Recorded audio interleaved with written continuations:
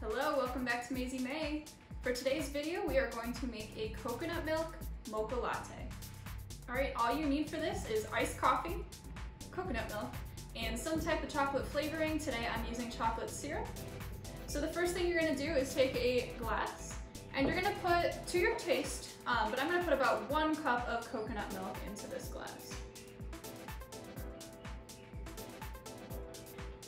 And then I'm going to put about 1 tablespoon of chocolate syrup into the bottom of the glass.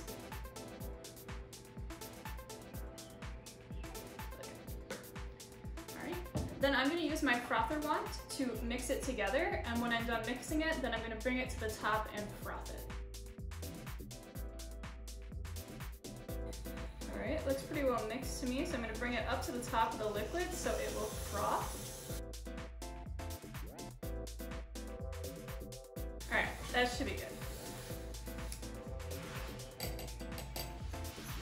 Alright, and this is a really easy recipe. Last thing you're going to do is pour your frothed and mixed chocolate coconut milk into your iced coffee. And see, we have a nice froth on top. It's that easy. Alright, and we have a really easy coconut milk mocha latte.